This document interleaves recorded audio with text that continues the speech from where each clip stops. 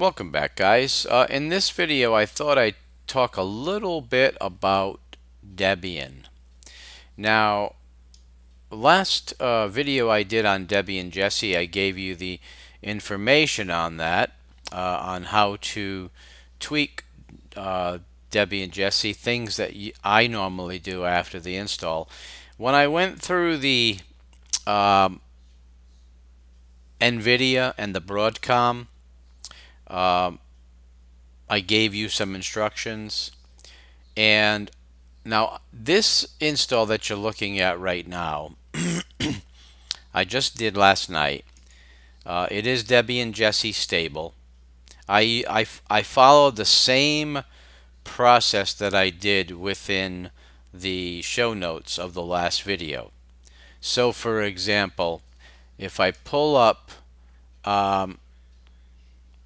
let's see, let me pull up the show notes. Be a little bit easier if I do that.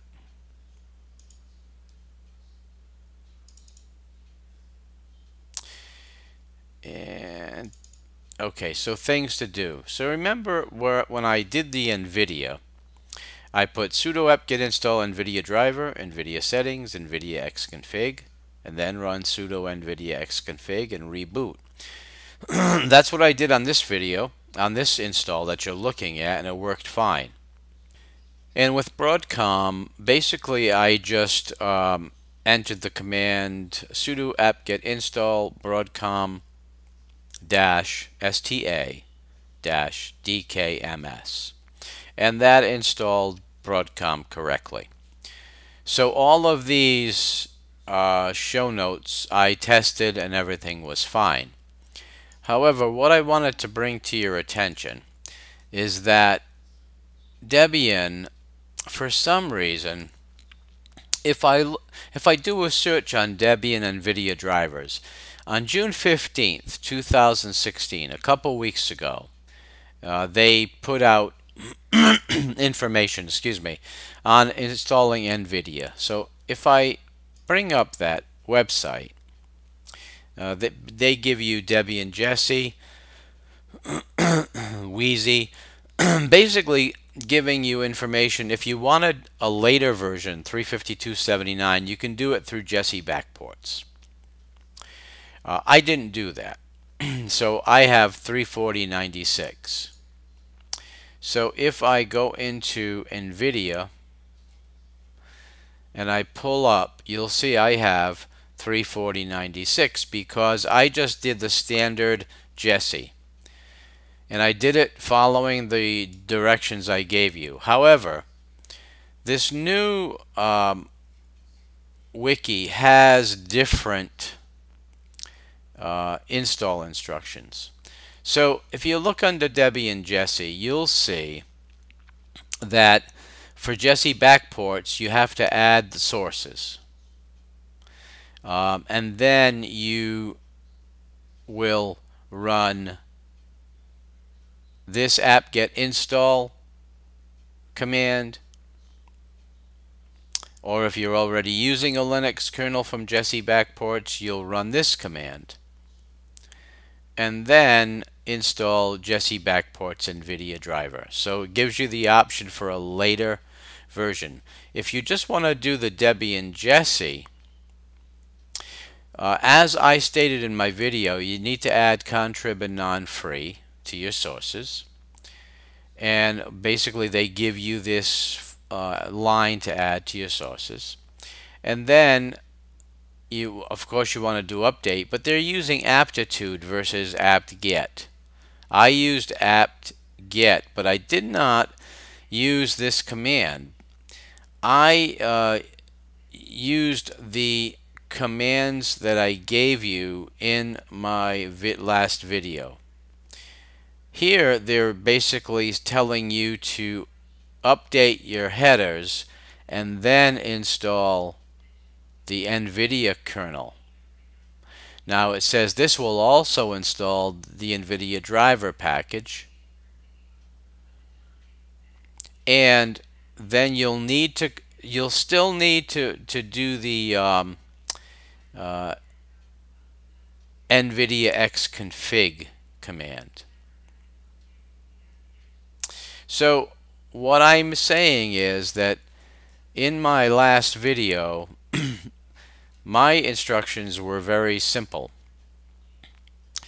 and they were according to the prior Debian instructions. But now, as of the 16th, they're making a little bit of a change. I wanted to make you aware of that because some people are having trouble with the original commands. Now, as I said, this install that you're looking at was done with the standard commands that I gave you before. However, if you have problems, you can always come to this website and do either the backports install or the standard install, and this should work also. Now, I haven't tested this because I'm running fine, but I'm assuming that since Debian put this out, they have tested it. Now for Broadcom, they have an update as of June 5th. Now my Broadcom on this install was a simple sudo apt-get install broadcom-sta-dkms.